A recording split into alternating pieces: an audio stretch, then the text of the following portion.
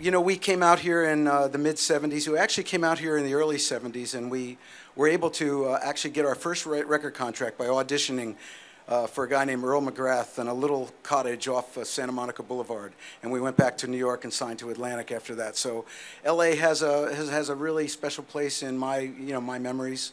And we recorded 3 albums out here in the mid-'70s, and it's always been a blast to come out here, and the entertainment business and the entertainment fans are the best. So thank you very much for having us, and I appreciate the honor.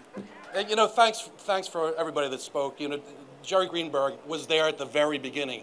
We were sitting there with an attitude piano. I had the flu. Arif Martin was sitting there. Jerry was sitting there. And I said, there's no way we're going to get a deal with Atlantic Records. And they actually saw something that I can't believe they saw. So I thank Jerry for that. And Dave Stewart, my old buddy, man. We've been hanging out a long time.